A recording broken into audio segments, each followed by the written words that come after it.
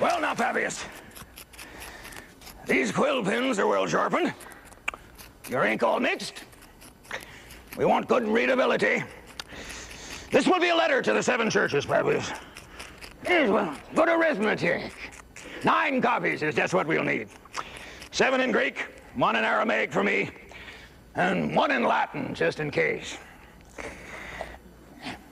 Now, Papias, don't start crying hand cramps again. From all those copies of the Acts of the Apostles you made, I know you have fingers of iron. Now then, John, the 7 churches which are in Asia. Grace be to you, peace, from him who is and who was and who is to come, even our Lord Jesus, the Anointed One.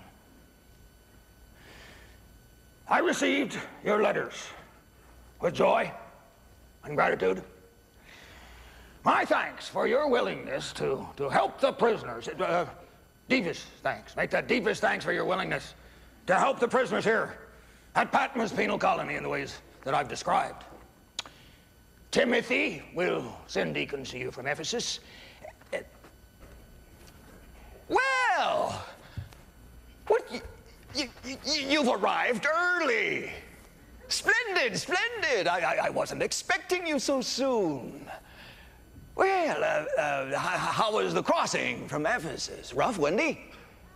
Yeah, yes. Well, it usually is. I trust the Roman guards down at the pier were not too troublesome. Oh, they searched you, did they? Yes. Well, they're looking for scriptures. Or those newfangled fish amulets that you're wearing nowadays.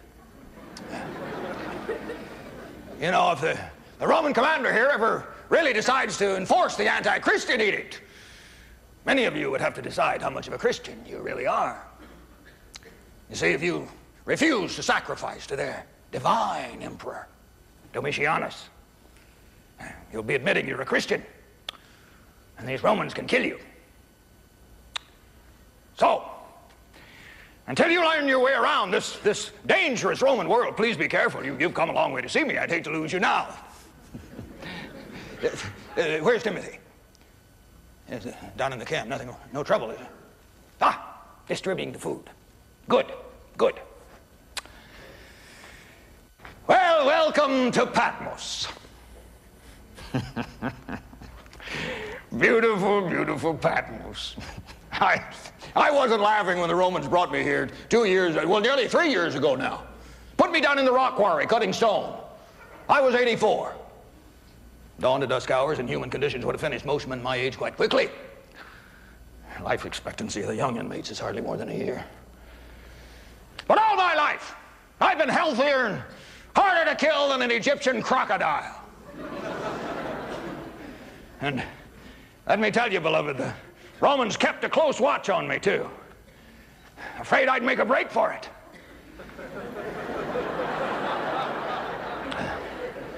And I admit I was not a model prisoner.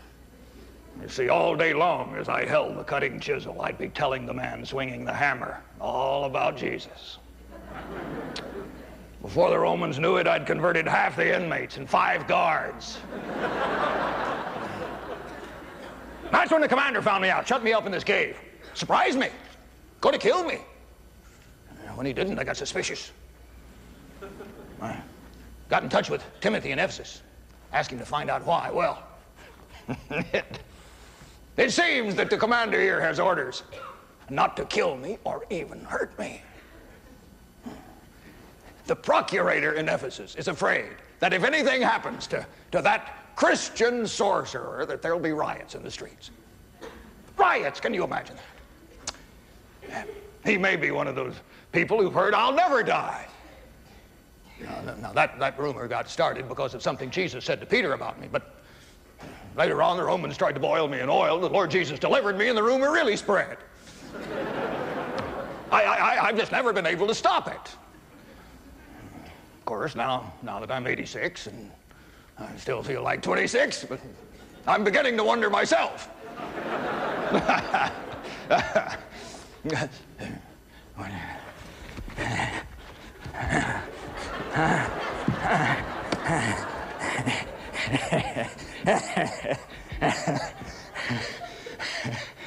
You see what I mean?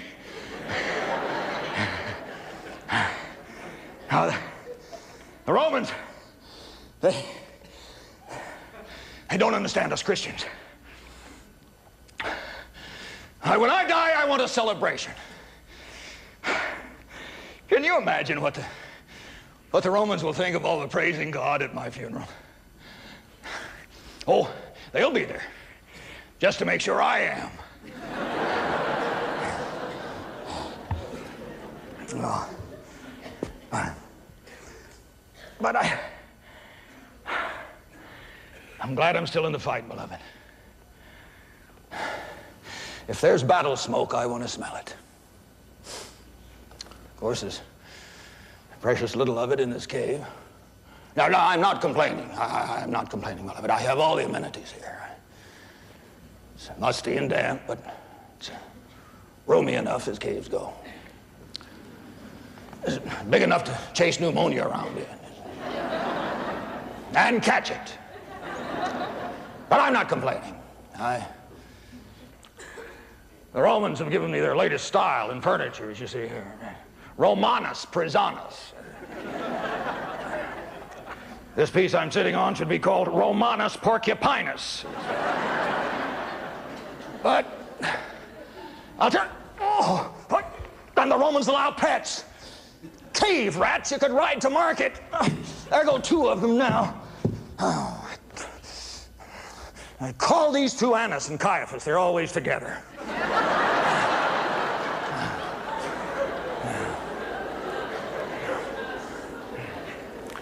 I missed them again. I've given them all names. Herod stays back in that area over beneath there. And Pontius Pilate sneaks back and forth underneath there. Sometimes at night he comes out while I'm asleep and does my toenails. Hey. Where was I? Oh, yes. Well, when I found out I had an inch, was fairly safe here, I immediately took a mile. I arranged for Timothy to begin to visit me from Ephesus. And soon he was carrying supplies, and then letters, and then visitors back and forth. And then his young friend Papias here agreed to stay on, be my helper. Beloved, we've got a regular scriptorium going here.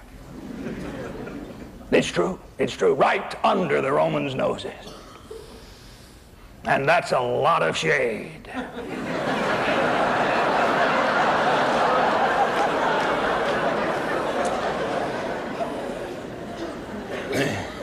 We copy out the epistles, the Acts, the three Gospels. We get them to Timothy in Ephesus, and he secretly distributes them to the 7 churches. And they're used in the training of my beloved young missionaries. Oh, beloved, I'm so glad I can still be useful. And I'm glad that you've come to visit me too.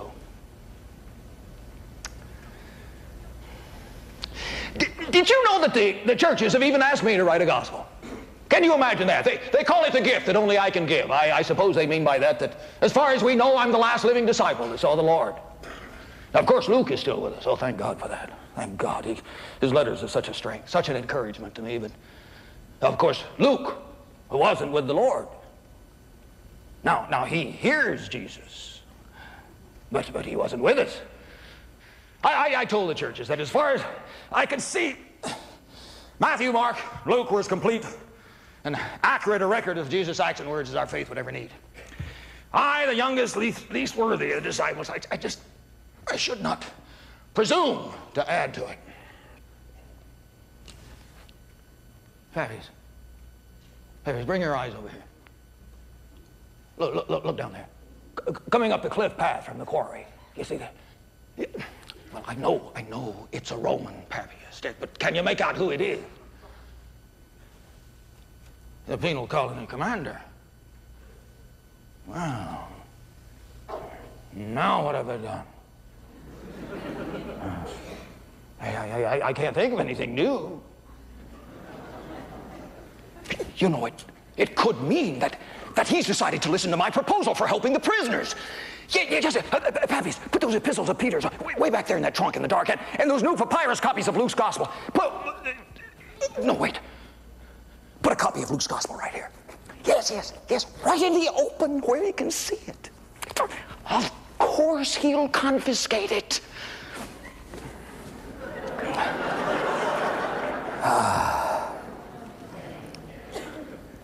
Well, Commander, come right in. Come right in. Sit down. Stand if you prefer. Yes, Commander. Yes, I believe I do have a working proposal on the prisoners. All right, so here it is. Those walking skeletons you have down there in that quarry, they'll never cut enough marble to earn their keep, much less make you a profit. Not as long as you keep them sick, demoralized, starving, but let me give them some decent food, warm clothes, a good place to sleep. Give them enough hope to believe they'll live long enough to be released. And then you'd have a work crew that would cut marble for you, Commander. You'd see some of that profit you're supposed to get. No cost to you. We'll provide everything. Who is we? Well, let's just say some friends of mine on the mainland. Never mind if they're Christians or what they are, Commander. You just get us a Roman quartermaster seal. We'll stamp every shipment with it. The minute it gets to the pier in Ephesus, right aboard with no difficulty. Keep your secret. Commander, keep our secret. If this thing is ever discovered, all you get is a mild reprimand. I get the slow boil in oil. You know, the Lord Jesus delivered me from that once, Commander. I know, I've told you about that. But I just want you to know I don't want to tempt him again. Profit? Profit? How much of your profit do I want? You pagans are all alike. You cannot believe that anybody would want to do something for somebody else simply because it's... All right, I will say it. Because it's the Christian thing to do. You and your cynical Roman disregard for the value of human life. I tell you, Commander, if I did not have perfect control of my temper, I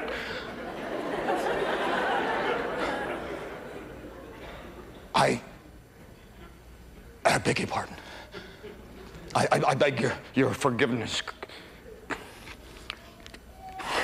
This infernal temper. It has been my lifelong curse. But I will discipline it if it is the last thing I do in this life. Next time it may be. I see. All right, Commander, you've heard my proposal on the prisoners. I don't want a widow's mite of your money, but I do want to help those men down there in that quarry. Now you want promotion and gold. Do yourself a favor. Say yes. Good.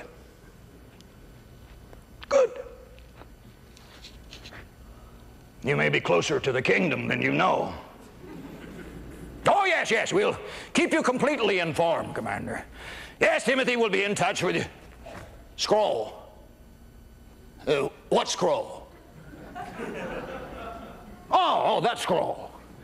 Well, it was just something I was reading. Why? Yes, it's Christian. It's Christian. How can I deny it? A friend of mine named Luke. Commander, now you're not going to confiscate this one, too. You have my copies of Matthew and Mark, and you never return anything. But, all right, what can I do? But go mad in this cave with nothing to read. Yes, take it if you must. Yes, good day to you too.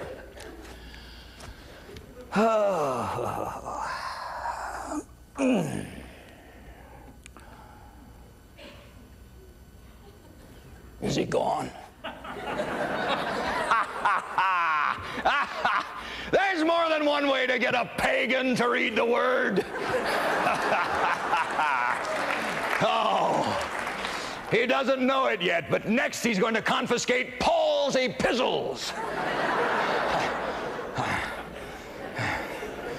Oh, he's such a hardhead. Wouldn't surprise me if even Paul can't reach him.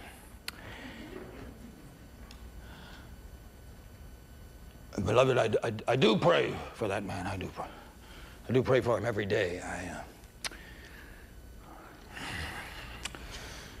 I'm afraid I'm not much of an example of the Lord to you. It bothers me. My brother James had a temper too. He was worse than I was. I am. I beg your pardon? When did I, what? When did I first see the Lord? Well, beloved, I'll never forget that day. You see, Andrew and I had to deliver my father's salt-preserved fish to his customers in Jerusalem. On this one journey, we kept hearing about a new prophet called John the Baptist. Found him at the Jordan River. He was a brawny, wild-haired giant, clothed in animal skins, physically strong, spiritually intense. And when he baptized me, he taught me how to pray at the same time. Held me under so long, I came up sputtering the sincerest prayer of my life. And what? Oh, what a voice the Baptist had. He could outbellow a camel. And he often had to. But you couldn't fail to hear his message. Repent! I baptize you with water to prepare you for the one who is coming. He will baptize you with the fire of the Holy Spirit. The one who is coming. I first saw Jesus on a beautiful spring day on the Jordan River, crossing called Bethabara. Andrew and I were helping the Baptist baptize there in the sunny, cool current. And suddenly I sensed a strange quiet. I looked up to see the Baptist gazing at the far shore. There was a solitary stranger stepped into the water, stood before the Baptist. The Baptist was usually fiery. He was subdued that day, and he said, Do you come to me when it is I who should be baptized by you? And the stranger said, Let it be so now. We must fulfill all things righteously. Well, the Baptist baptizes him there. And as the stranger leaves us, the Baptist turns to Andrew and me and says, Do you see the Holy Spirit descend on him like a dove out of heaven? This is he. This is he for whom the world has been waiting. Now follow him. Well, we followed him. When we caught up with Jesus, I didn't know what to say. I just said, Rabbi, where are you staying?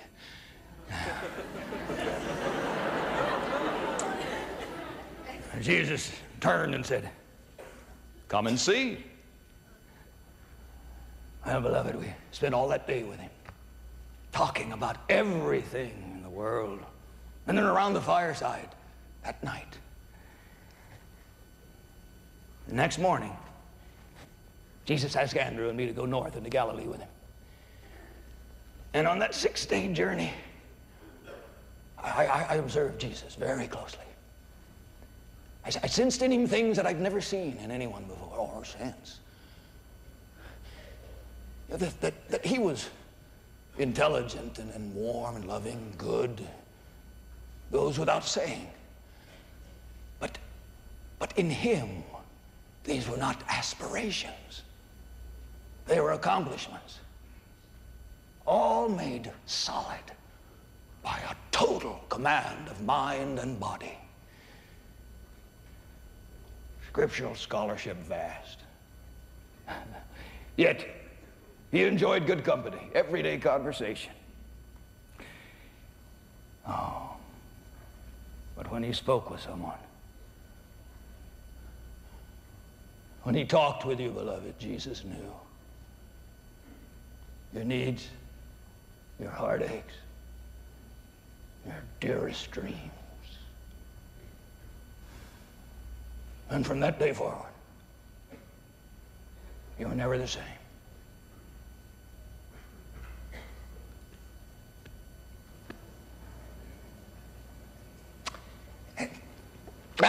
And he invited Andrew and me to follow him. I still don't understand it, beloved. I'm sincere about that. I really don't. The only thing that gave me the courage was from the first moment I saw him, I said, he needs a friend. And this may sound strange to you, but I felt that I could be that friend. And that's exactly the way it turned out.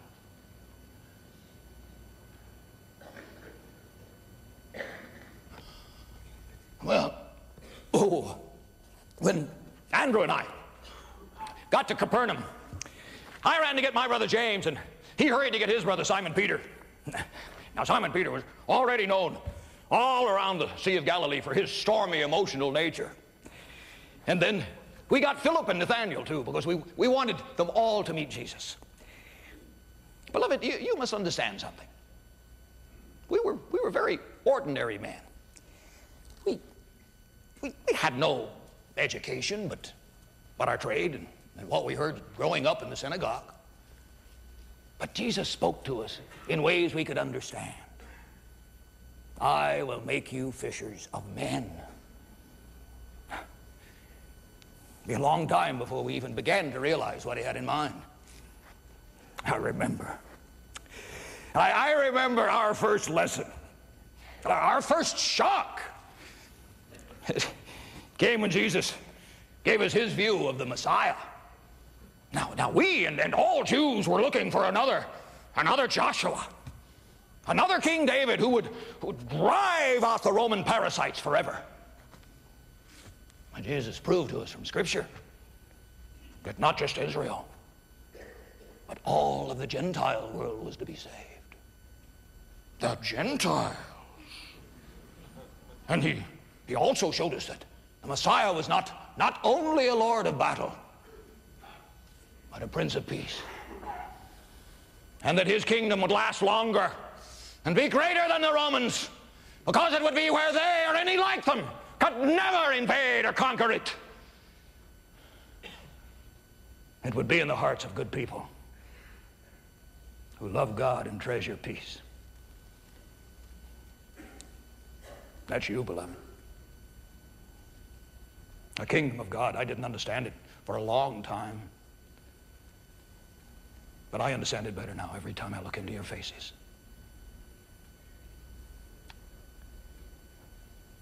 Miracles.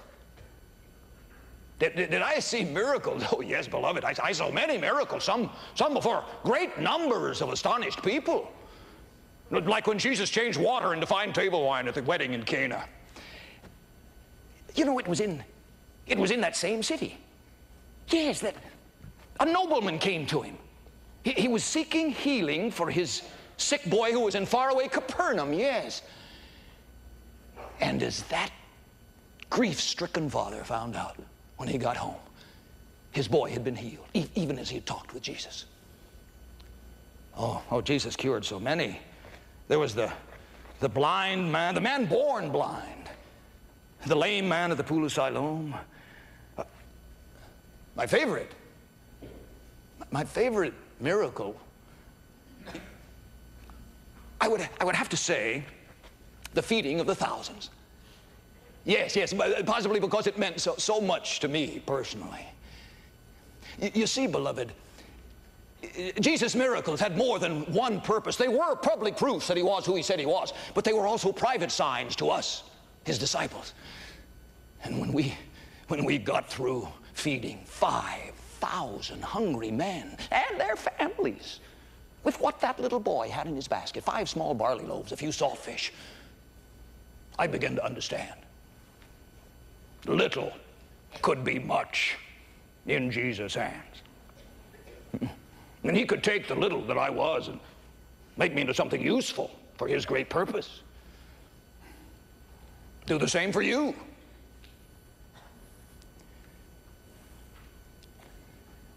Now, I decided right then that if Jesus were willing to attempt the impossible, the least I could do was cooperate. After that, the crowds grew. I don't blame them. Best bread I ever tasted. We took up 12 baskets of leftovers, had them for supper that night. Uh-oh. Hate Jesus. Hate Jesus. Speak up, young man, speak up. Oh, yes, if the people loved Jesus, why did the temple authorities hate him? Yes. They preferred their kingdom to God's. The temple spies began to follow us everywhere. Then Herod arrested John the Baptist, had him beheaded. Everything Jesus did took on a new urgency. He chose 6 more of us to become his 12 messengers, apostles. It was Matthew, the ex-tax collector, and his brother James. It was Jude Thaddeus, my nephew, Thomas the twin, Simon the former zealot, and Judas from the town of Cariath. He spoke to us that day in unmistakable terms. He said that he needed a small group of men, but men who knew precisely what they believed and why. We were not to judge people. We were not to judge people. We were to show them how to be released from the sin enslaving them, how to be forgiving and to be forgiven, how to find new life-transforming relationship with the Father. We were to proclaim the kingdom of God on earth. It was a day to choose, and we pledged ourselves to him. When Jesus raised Lazarus from the grave, the fame of it flew before us and struck deeply into the hearts of the priests. What people wouldn't want a king who could raise the dead? Could all the legions of Rome defeat an Israel led by such a power? This was what the priests were afraid the people were thinking, and they were right. When Jesus entered Jerusalem, thousands greeted him, waving palm branches, putting down their clothes for a pathway for the colt that he was riding on. And they shouted the traditional greeting for a victorious king of Israel. Hosanna! Hosanna to the Son of David! And the priest trembled. It was obvious to all who had eyes. If Jesus wanted the people to make him king, all he had to do was say so. And right then, they decided to kill him.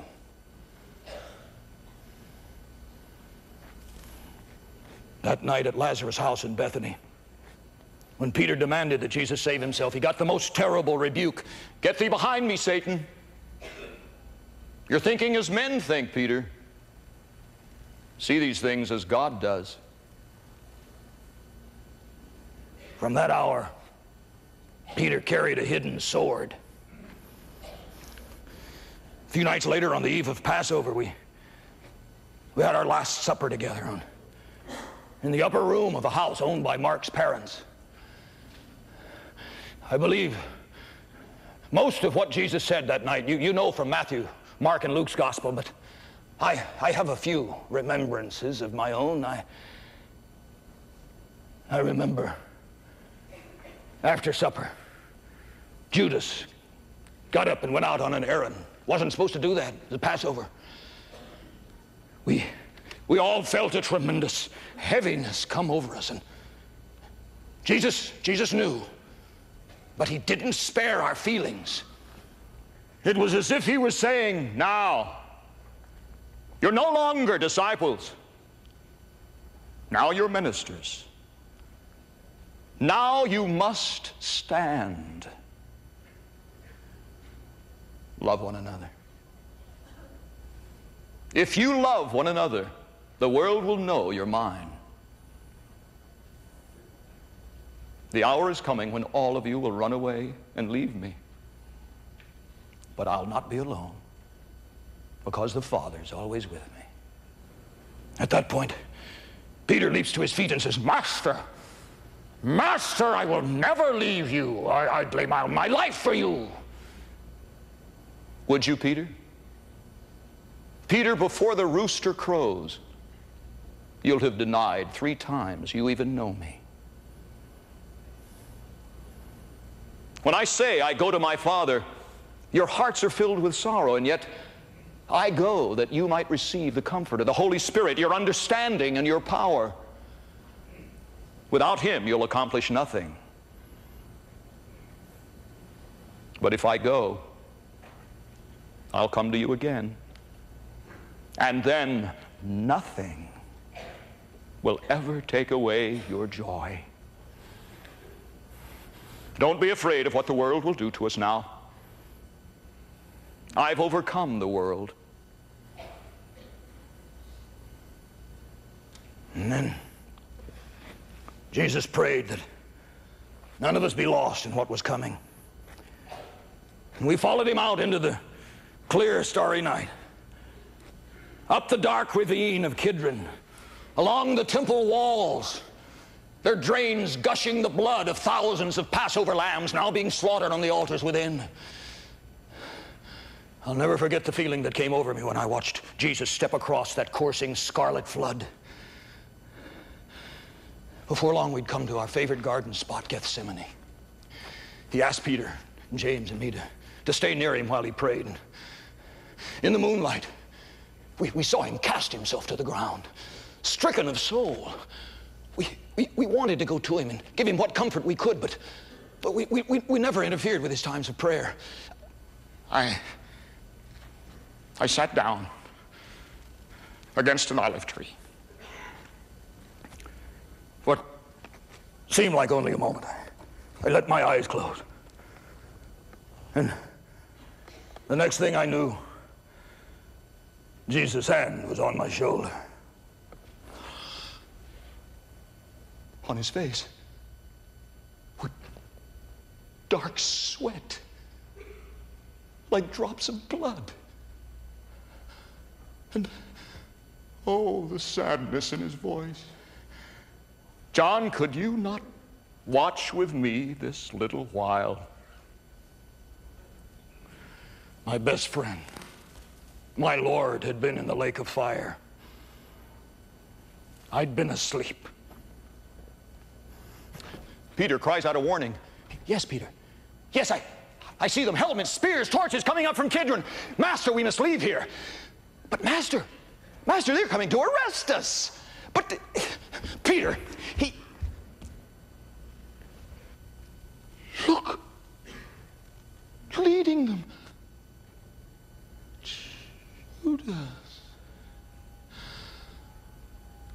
Judas! The soldiers sweep in through the gates. Jesus steps forward and confronts the captain. Who do you seek? Jesus of Nazareth. I am he. The soldiers fall backward to the ground. Such was Jesus' power over them had he chosen to use it. Again, Jesus commands the captain, it is I you want. Let these go. The captain hesitates, bewildered by his own weakened will, then motions to his men. Peter leaps forward, sword in hand, and cuts off the ear of Malchus, the high priest's servant. Jesus intervenes. Peter, put away that sword. Shall I not drink this cup that the Father has given me?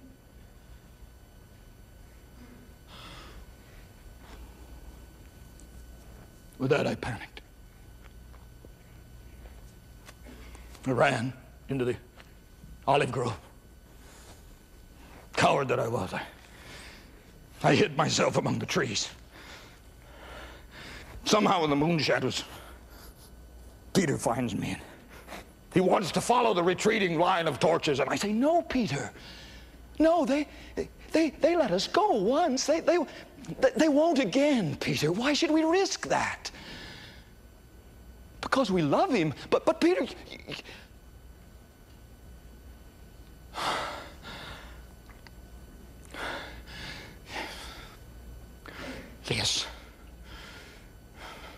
because we love him. We caught up with the temple guards as they entered the courtyard of the house of Annas, the ex-high priest.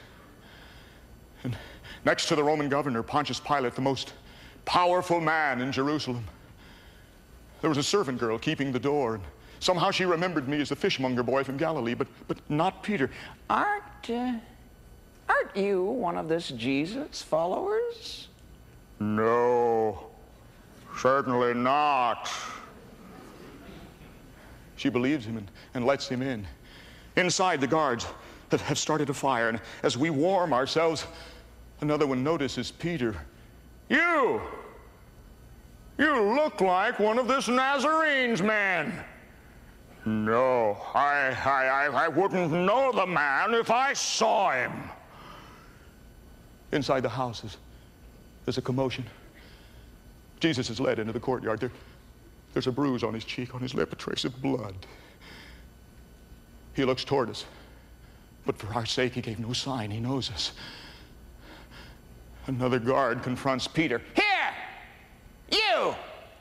You were in Gethsemane tonight. I was not in Gethsemane tonight. You were the one with the sword. Sword? I'm a fisherman. I wouldn't know what to do with a sword. You were the one who protected him. Why would I protect a man I don't even... No. A rooster crowed. And in Jesus' eyes, I saw haunting sadness as they led him away. Outside the compound, Peter weeps. The stones of the alleyway grind his knees, his hands, even his face, and he howls to the night sky, Lord God! Have mercy on me and Judas Iscariot.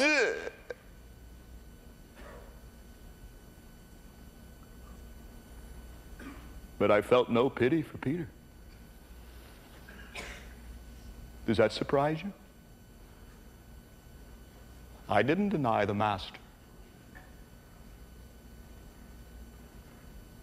But then Jesus' words returned from the dark garden. John, could you not watch with me this little while? And I see my own sin against him.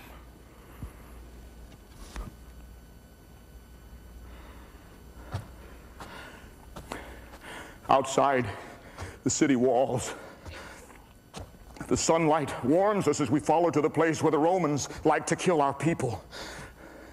A little hill called Golgotha, shaped like a human skull. Peter and I hide in the mob, afraid of arrest. And with Jesus are two thieves. The Romans crucify them first. They resist, screaming, struggling like mutilated animals. And then on the ground between them, Jesus lays himself on his cross. He offers his hands and his feet. And I remember his words, no man takes my life, I lay it down of myself.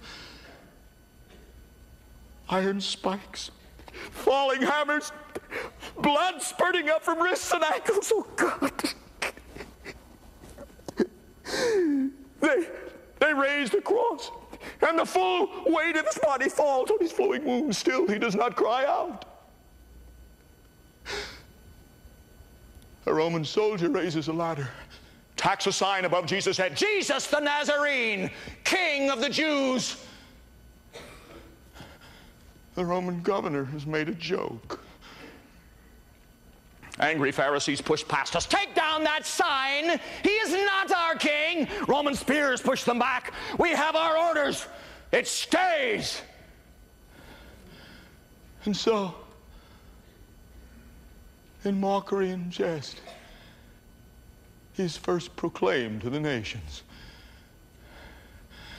Jesus speaks.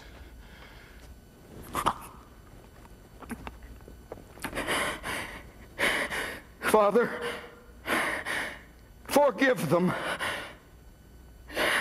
for they know not what they do.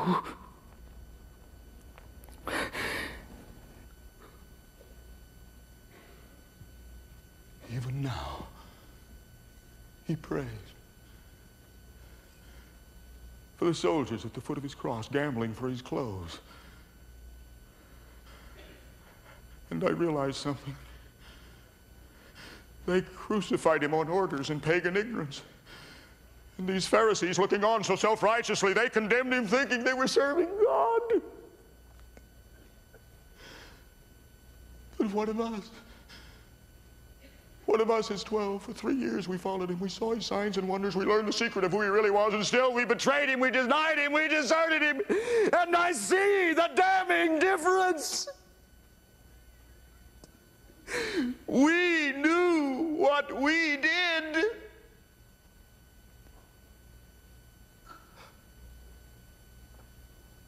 Four women approached the cross, brave women weeping. Jesus' mother and her sister, the mother of Matthew and James and Mary Magdalene. Jesus' mother looks at me, terrible pain in her eyes. Peter, I'm going to her. I don't care about the risk. My life means nothing to me now. Why should I be afraid?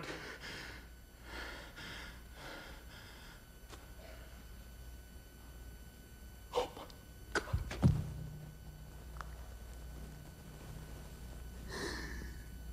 My heart breaks. Where the cross is planted, Jesus' blood and the earth make dark red mud. His swelling ankles disjointed by the iron spike, lacerated knees, cramping thighs, modesty outraged, his whip-torn chest and arms heaving for breath. Beneath the blood-dripping thorns, his eyes find me. He's always known my thoughts. Can he read them now? Does he know my grief, my pain, my sorrow?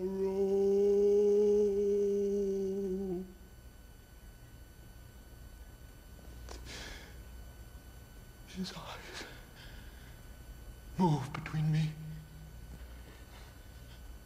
and his mother. She comes to my arms.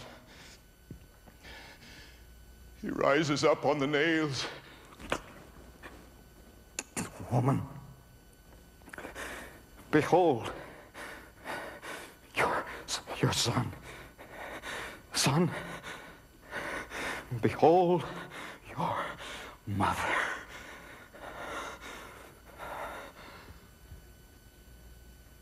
Yes, Lord. Yes, Lord. Jesus stares at the horizon, his eyes dancing madly as if seeing horrors even he who casts out demons cannot bear to look on. He rises up on the nails. My God! My God! Why have you forsaken me?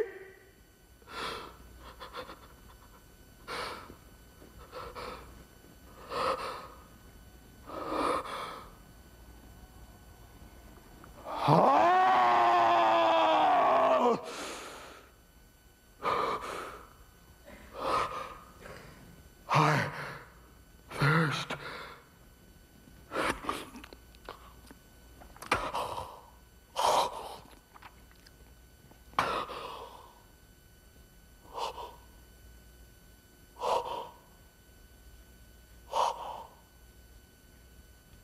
It is finished.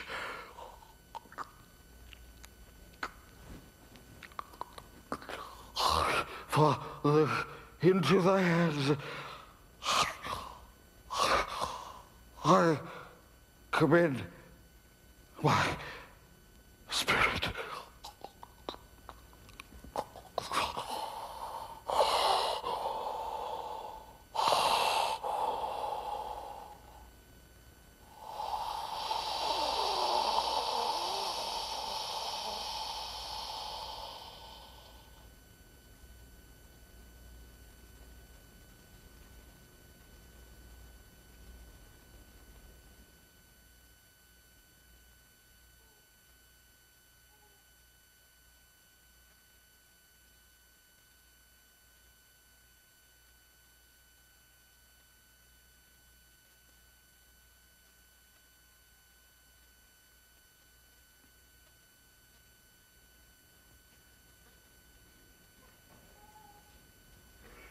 A spear point rises,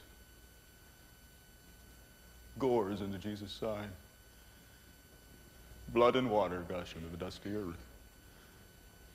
Blood and water, the certain mark of death.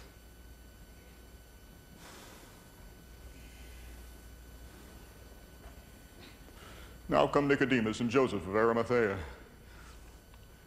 They had dared to go to Pontius Pilate and beg for Jesus' body. While he lived, their discipleship was compromised by fear, hesitation, and prudent concealment. Yet now, no sooner is he dead than by their presence here, they openly declare for him. And Peter, too, standing with me for all the world to see. I think of Jesus' words, "When I am lifted up, I will draw all men to me." Even now it's working. The strangely compelling power of the cross. We raise a ladder, extract the stubborn nails, and take our murdered master down. He ends his life as it began, cradled in his mother's arms. We follow Joseph down the hill to his private garden and a new-cut tomb. With Peter and I carry Jesus' body inside. And with Nicodemus' 100-weight of myrrh and aloes, we give Jesus what burial we can. There's a silken napkin for his head, a body shroud of finest woven linen, long to cover front and back. I carefully arrange it around his shoulders and his arms, as if it would warm him in the chill and dampness of the tomb. Then something evil, hovering, craving entrance to the tomb or into us. Peter, do you hear it? Whispering, mocking, "I will sift you now like wheat. You also are forsaken." A day, a night, another day and night in fearful anguish and despair, Peter and I hide, thinking on all we'd seen and lost. Over and over in my mind go Jesus' words from the cross, my God, why have you forsaken me? My God, why have you..." There was no doubting what it seemed to mean, and yet there was something more, there was something familiar. Eloi, Eloi, lama sabachthani. I knew that my childhood, something from the synagogue. My God, why have you forsaken me? Was the first line of a Psalm of David. Was Jesus in his deepest agony praying David's prophecy? Or was he just despairing?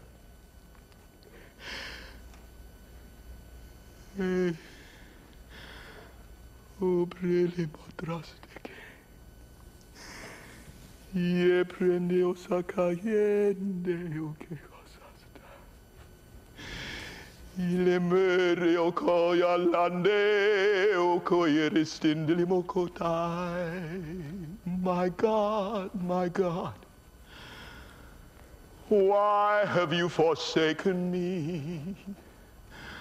Why are you so far from helping me and from the words that I cry? I am poured out like water. I number all my bones. They pierced my hands and my feet.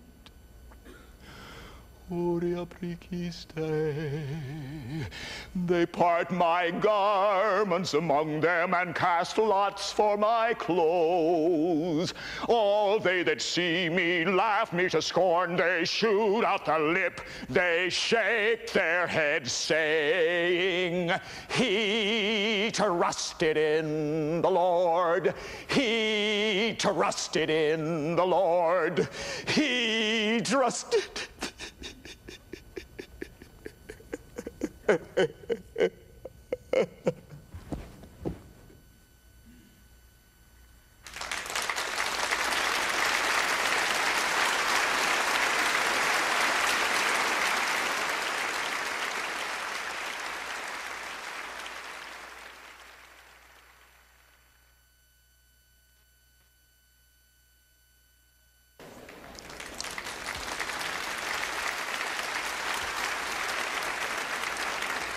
Some people don't like these, but I acquired a taste for them from John the Baptist.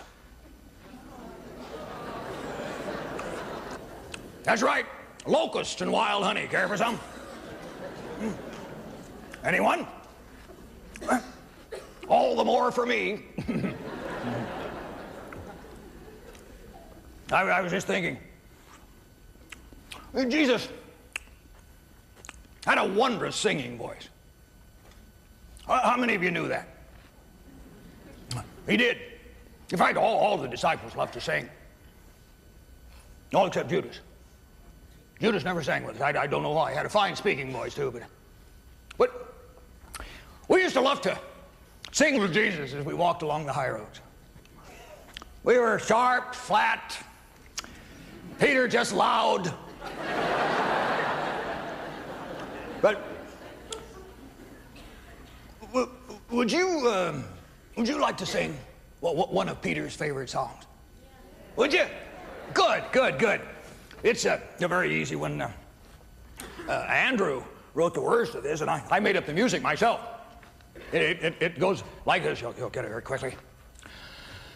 Lord God Almighty, thou art holy, maker of the sea and land, the universe and skies. Lord God Almighty, thou art holy, dwell within my heart and mind, my fingers and my eyes. Lie, la, lie, lie, lie. La la la la la la la la la la la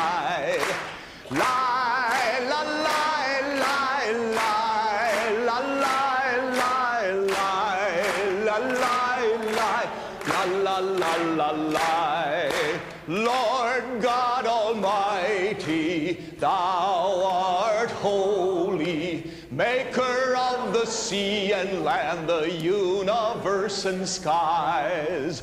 Lord God Almighty, thou art holy, dwell within my heart and mind, fingers and my eyes.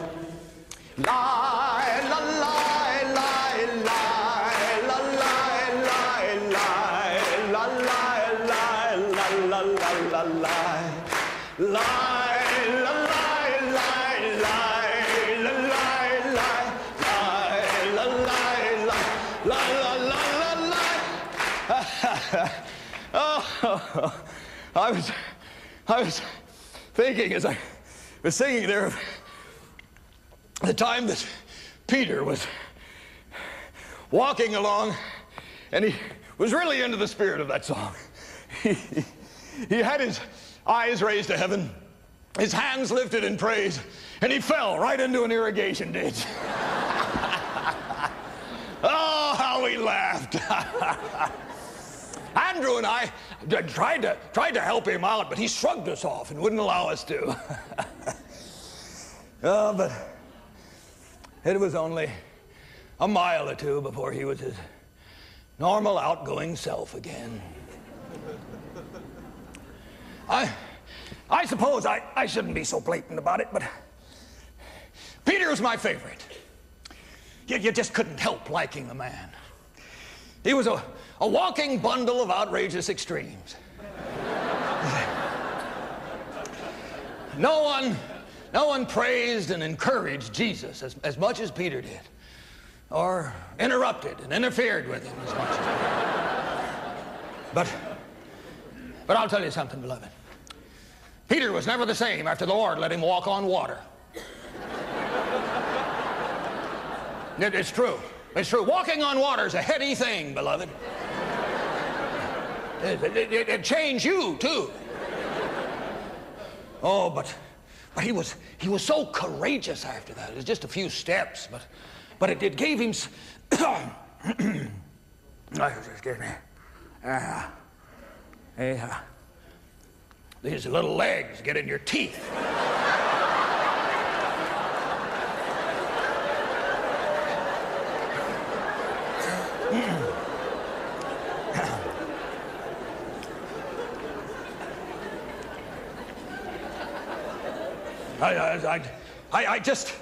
I'll never forget Peter. He couldn't seem to get over the fact that he felt Jesus wouldn't forgive him. That was his problem. But no sooner had Mary Magdalene come and claimed that the tomb was open and the body gone than Peter was up and dragging me out the door. Oh, beloved, how we ran through the streets of Jerusalem that morning. Only this time, I arrived first. I saw the soldiers' watchfires, but no one was around. The tomb was open and the stone rolled away, but I'm afraid to go in.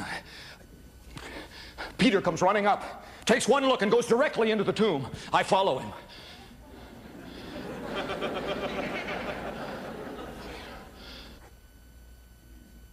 The body's gone. Peter. But look, the linens. The linens. If someone stole the body, would they strip it first? There'd be no need to.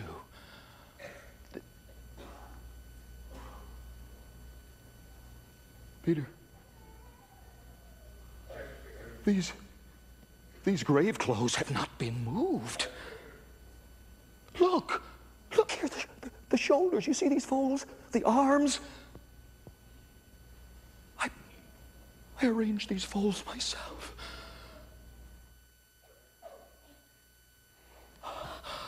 I am the resurrection and the life. Do you remember, Peter? At Lazarus' tomb, I am the resurrection and the life. I believe, Peter, that something wonderful has happened here. Yes, he's raised our temple up again. Jesus is alive and he's coming to us. Peter, we must tell the others. Andrew, James, Jesus is risen. He's alive. Philip, Nathaniel, Jesus is risen. He's alive.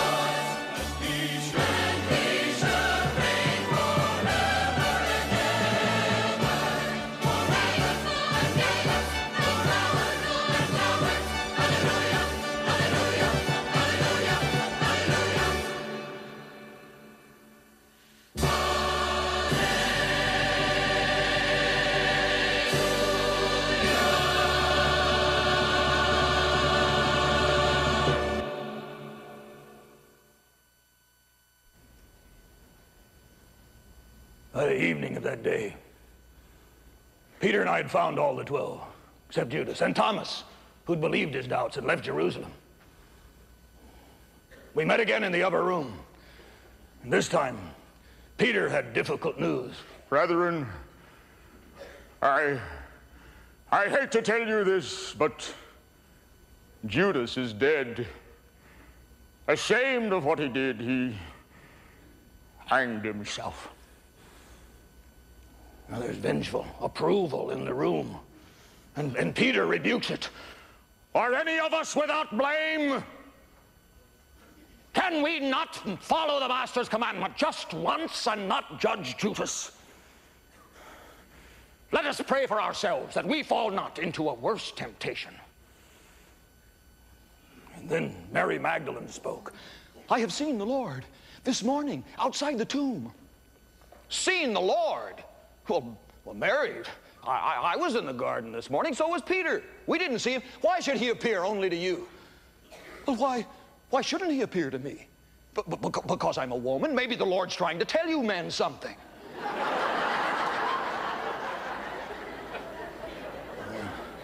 There was no doubting her sincerity, but I doubted. And just then, there was a sound in the shadows by the door, and into the light stepped Jesus. His arms open in greeting. His face was smiling, and he said, Shalom.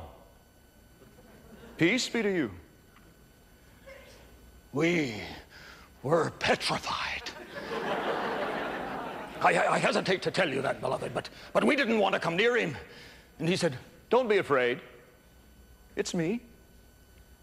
John, come here. Well, I had no choice but to take his hand. It was warm, real. The nail wounds were almost healed. He showed us his side. The imprint of the spear was closed and fading. And we began to realize Jesus had returned to us. Not as a spirit or vision, but he himself in the flesh, like he said he would. From the cross and the tomb, death itself could not hold him. Oh, beloved, how we praised God that day. He stayed all that night with us. And then just before he left, he breathed on us and said, receive the Holy Spirit. And then, just as quietly as he'd left, he was gone down wooden steps and out. I can see him there into the cold, windy night.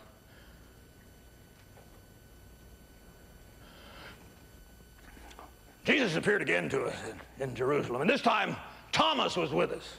Now, Thomas had said, unless I put my finger in the nail wound and my hand into his side, I will never believe. Now, Thomas was a strong man, and he desperately wanted to be sure. Well, Jesus knew Thomas' boast, and he made him carry it out. Thomas fell to his knees. My Lord and my God. Jesus looked at Thomas and then at all of us and said, have you believed only because you've seen?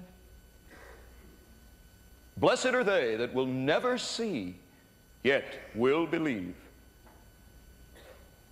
He was speaking of a faith far greater than we, his 12, would ever have, beloved. He was speaking of a faith like yours. Then Jesus told us to go home. Home! Galilee! And home we went. We worked on my father's neglected boats. We scraped and painted hulls, repaired rigging. Frustration, fear, because no word he'd said he'd come to us. We fixed sails and mended nets. Still nothing. Suspicion, doubt. Had we really seen what we thought we had seen. And now, Thomas is emphatic. He said, he is coming to us. Why do you doubt? Well, the next morning, Peter leaps to his feet and says, I'm going fishing. We said, we're coming with you. Fished all night, caught nothing. The sun came up red on the water. I knew it was going to be a hot day. And as we pulled closer to the shore, I noticed a solitary man standing on the beach.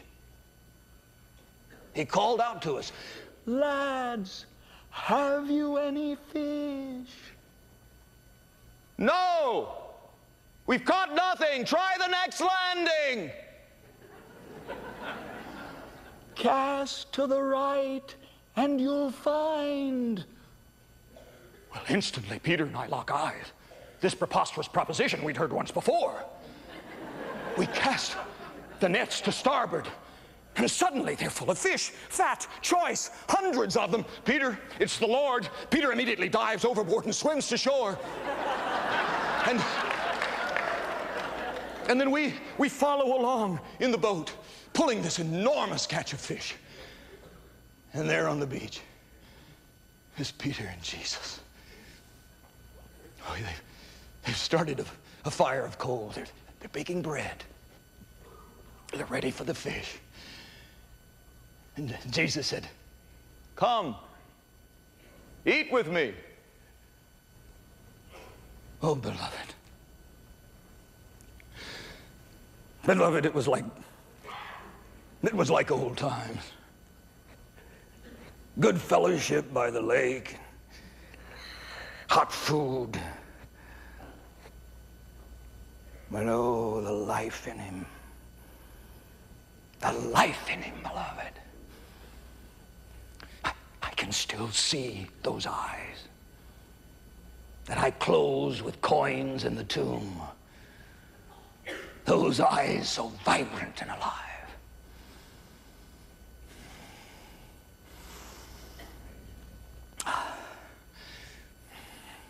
Well, the stories I could tell you, beloved. Jesus returning to the Father. The Holy Spirit descending on us at Pentecost. And we did preach fearlessly. We gained power, beloved, believe me. We preached in the streets, in the temple itself. And thousands believed. The Jewish church took root. But it was in our first Gentile mission, when we began to evangelize the Gentiles, that the Romans, our most dedicated enemies, in scorn gave us the name that has blessed us. Christians. Then tragedy. Tragedy sowed the gospel to the farthest reaches of the Roman Empire. The Jewish zealots threw the Roman garrison out of Jerusalem. The Romans returned with a legion and laid siege. They took no prisoners. A forest of crosses began to grow around the holy city. It was only by a miracle leading that Jesus' mother and I escaped to Ephesus, where Timothy's church took us in. Soon after that, the Romans broke into the inner city. And Jesus' tearful prophecy came to pass. There was not one stone left standing upon another. Over 1 million Jews were exterminated. Beloved, be wary that the world never sees such a thing again.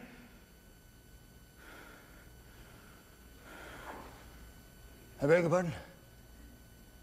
Excuse me.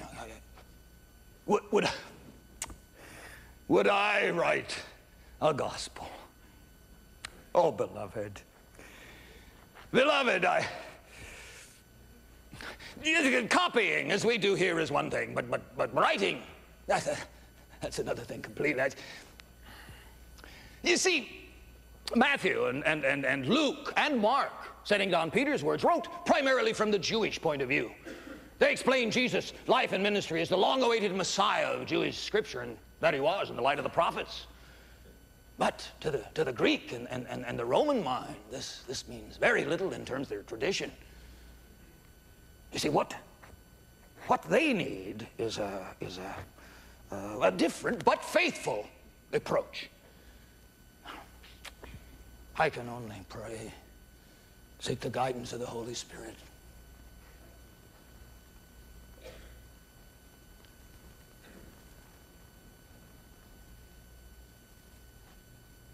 I'm considering telling you something, beloved. I hesitate, not because I don't love you or trust you, but only because I don't know that I have it clear enough in my own mind to make it understandable.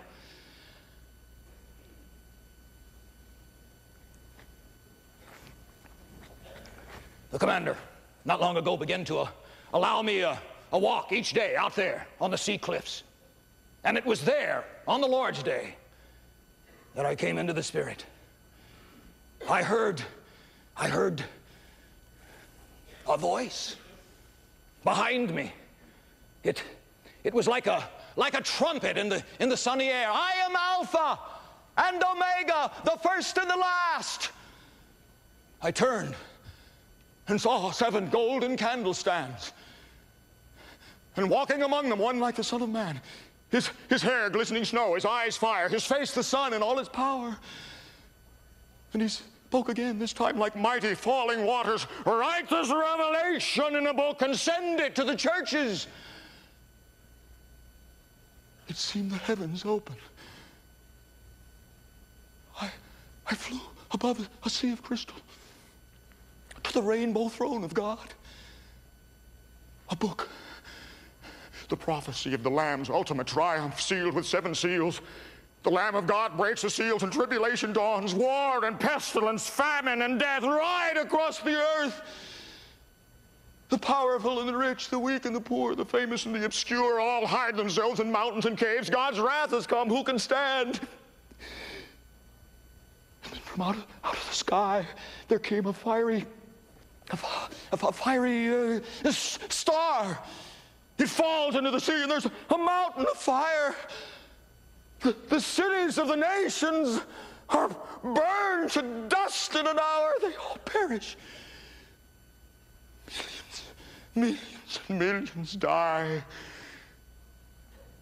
The rest pray to die, but death eludes them till its own good time. And now no lamplight shines. No working men, no careful wives, no children play. The voice of the bride and the bridegroom heard no more. And then, when I thought it had ended, from heaven there comes a golden city. From all of time, from all the world, the raptured faithful gather at the gates, and they open. Angels, the heavenly hosts, and Jesus. He said, come in. Come in. This is the place I've prepared for you. The Father awaits us. Oh, beloved. It was a miracle that my mind contained all that the glorified Christ had revealed to me. Oh, poor Papias here. He'd heard speaking in tongues, but nothing like this. The thing that went over and over in my mind was the Lord's words, write the revelation. So, I must write. But Alpha and Omega.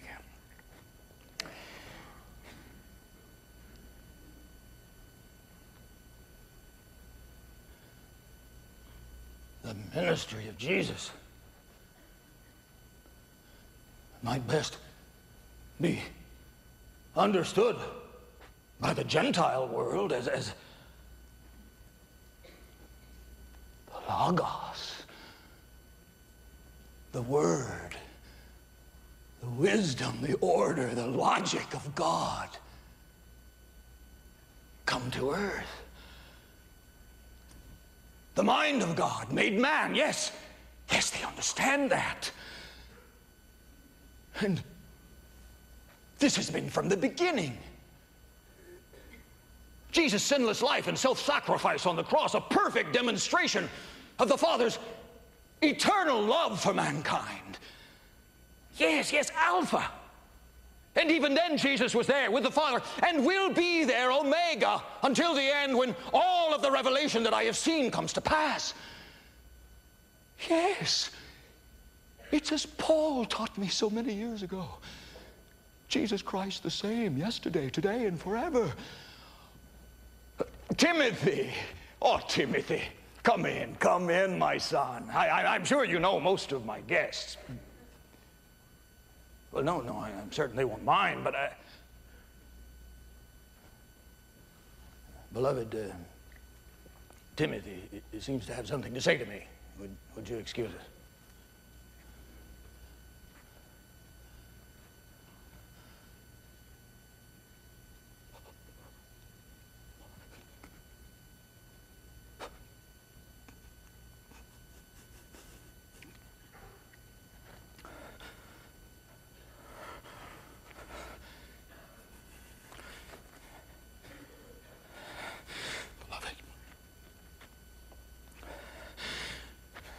We have just learned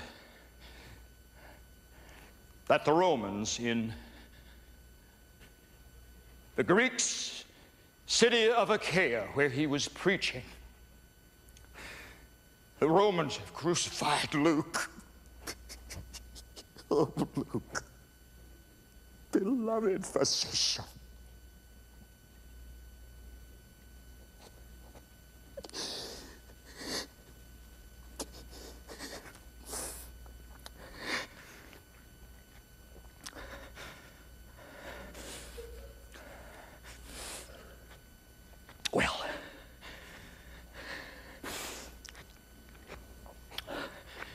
They have stilled his mortal voice. But the God-whispered words he gave us, they will never stop them now. Jesus said that his church would be a costly bride. And as always, his prophecy is true.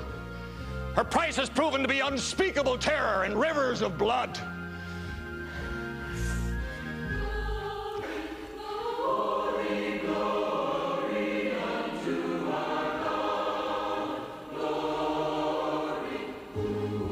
It began with Stephen, when Paul, not yet one of us, had him stoned in the streets of Jerusalem. My brother James was next, beheaded for preaching the risen Christ in the temple. Matthias, tied to a cross, draped with carrion, eaten by vultures. Jude Thaddeus, crucified and shot to death with arrows. Oh, Nathaniel was skinned alive and crucified in double agony.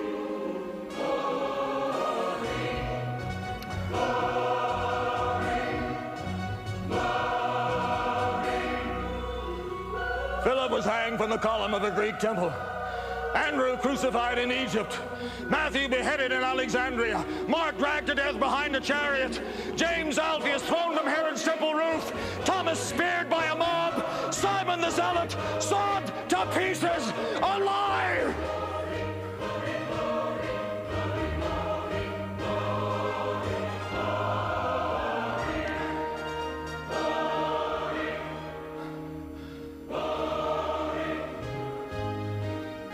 Peter and Paul were taken in Rome, while thousands of believers gorged Nero's lions in the Colosseum. Paul beheaded on the Appian Way.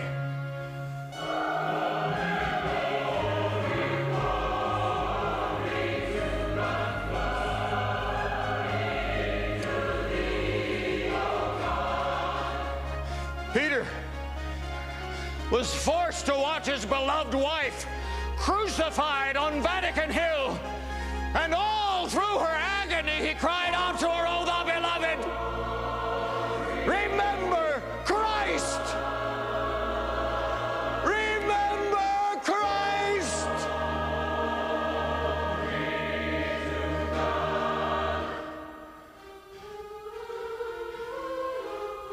Peter felt unworthy to die, as Jesus said. So he asked to be and was crucified, head downward. Beloved, if someone comes to you and says, I will believe your gospel if you can give me one proof, tell them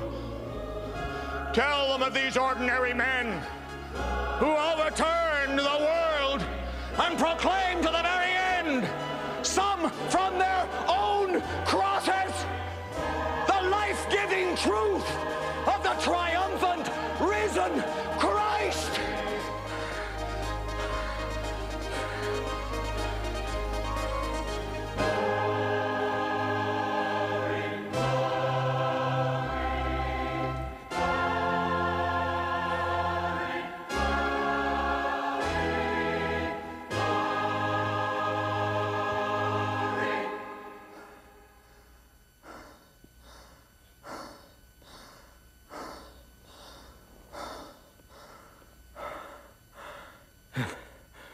What's that, Pappy? A message from the commander. Let me see. God forbid that he's changed his mind about helping the prisoner.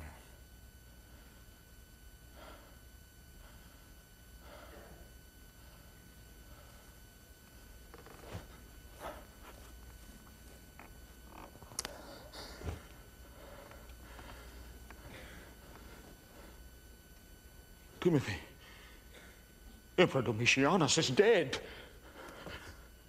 The Senate has declared an amnesty. The Christian persecution is over. Oh, my God. Oh, Lord God, King of the universe, you have delivered us out of the hands of our adversary. Thank you, Lord. Thank you, Lord. Oh, thank you. Thank you. Timothy, oh, thousands have died, yes, but thousands more will live. And Papias, the churches will worship openly again. We'll visit them all together. Oh, how they'll welcome us, Papias. And my school, yes. Oh, there'll be so much to do. Commander, come in. Thank you for the good news, sir. When can we leave? Today, splendid. You say what?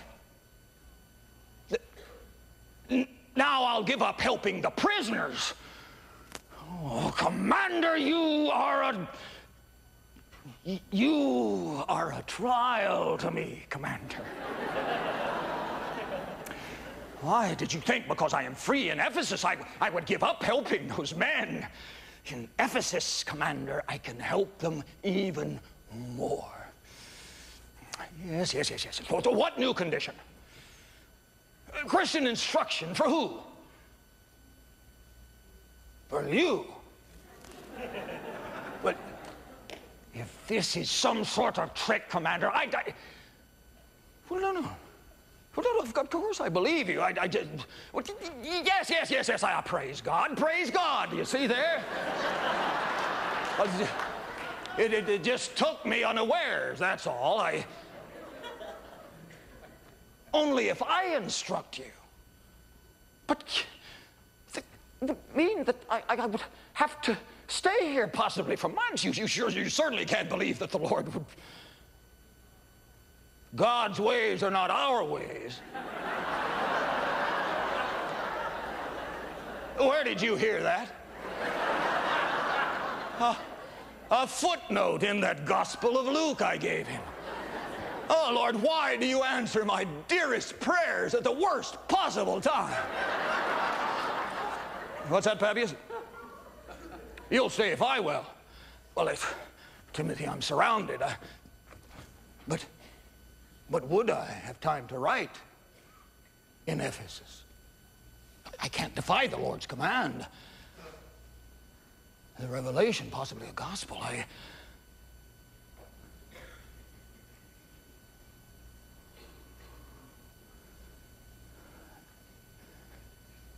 Yes, Lord. Yes, Lord.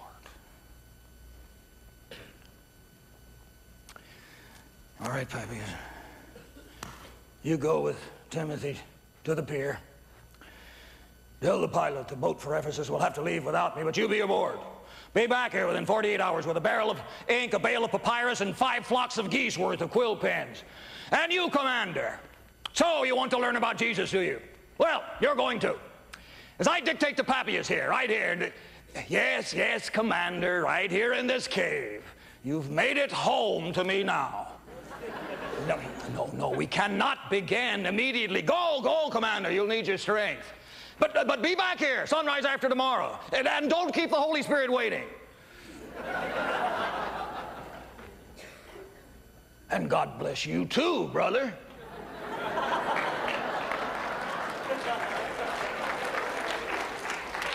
Well, wonder of wonders. Well, beloved, we've had good fellowship together. I've walked and talked with Jesus again, and as usual, I love him more. And I see what he has in mind for what remains of my life. A witness that will endure. So if the Father will spare me the days and the Holy Spirit will lead, I will give the churches what they've asked for. A gospel for the Greeks and the Romans. And this will be its message. God so loved us. He so loved the world that he gave us his only Son,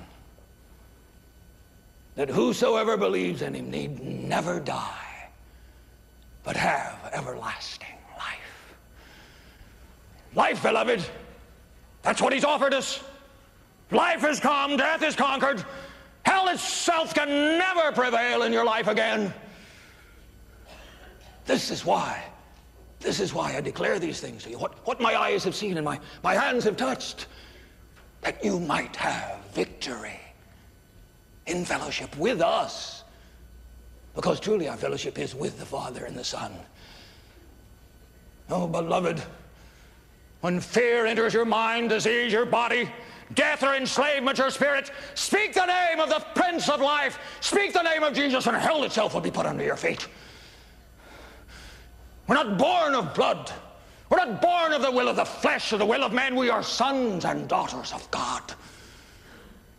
And it does not yet appear what we shall be. But we know this, that when he comes again, and he will, let no man take that from you, when he comes again, we shall see him as he is, and we shall be like him. Oh, be like him now, beloved. Love one another. If you love one another, the world will know you're his. Oh, little children. Love one another.